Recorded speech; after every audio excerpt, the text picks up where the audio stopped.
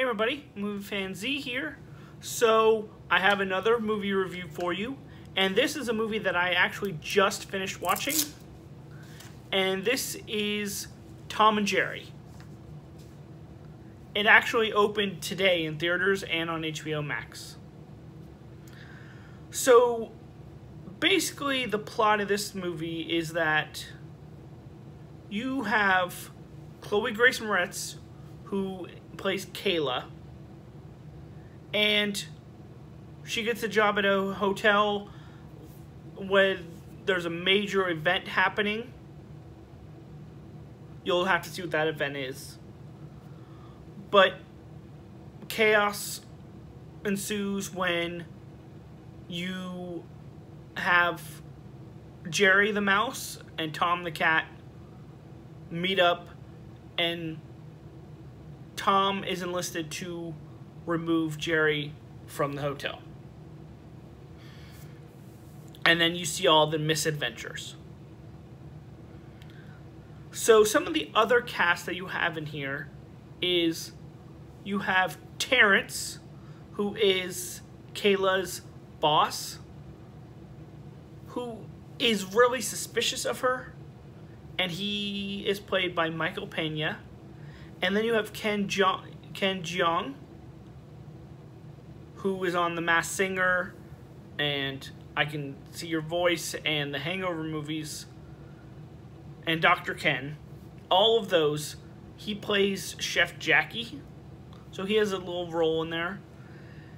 And it's directed by Tim Story, which, before I tell you his credits, it's interesting because you have a Penguin announcer in this movie, and that is also played by Tim Story, but a different Tim Story.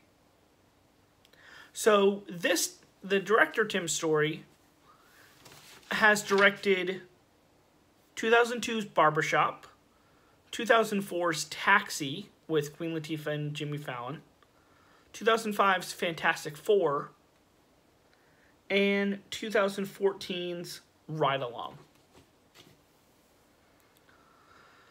So, before I get into what I thought this kind of was interesting, that this is the first live-action / animated Hanna-Barbera movie since 2010, when Yogi Bear came out.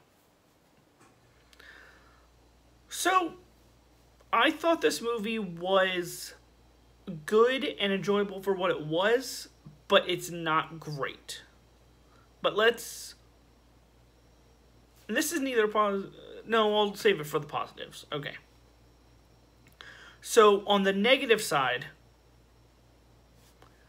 I knew the story, but it still wasn't a great story, and the acting wasn't that great.